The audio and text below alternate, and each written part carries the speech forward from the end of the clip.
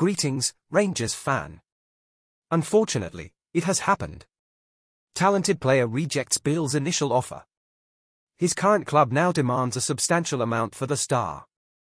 Fans are buzzing about this on the web. Before we proceed, it's important for you to hit the like button to keep receiving the latest news about the Bears. With that said, let's get to the heart of the matter. Danilo's transfer bid has been rejected, and Feyenoord has set a price that is far from what Rangers expected.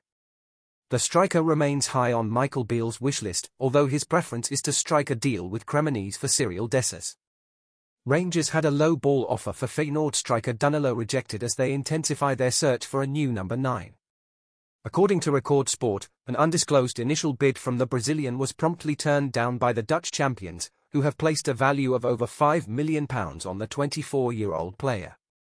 However, while sources in the Netherlands believe the two clubs are miles apart, Danilo's name continues to be at the top of the list of potential attacking targets drawn up by Ibrox boss Michael Beale. Beale's priority remains to invest a significant portion of his summer budget in Cremonese striker Cyril Dessers, who spent a loan spell at Feyenoord and became a fan favourite at De Kuip before moving to Italy's Serie A last summer.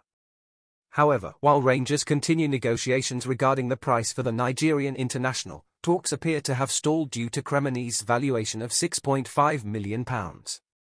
This has led Beale to evaluate a list of alternatives, with the club confident that they have identified several strong options across the forward line. The news of the failed bid for Danilo highlights Beale's determination to conclude his business early, as he strives to replace free agent Alfredo Morelos before the new season. Born in Sao Paulo, Danilo would represent a younger option with potential for long-term value for money. However, while Dessers would provide Beale's team with a physical and robust focal point in the attacking line, the South American's attributes would make him less likely to operate as a traditional target man. Now, tell me, what is your opinion on Danilo? Is it a good investment for Rangers? Your opinion is always important to us, as your input matters greatly to the shows. Thank you.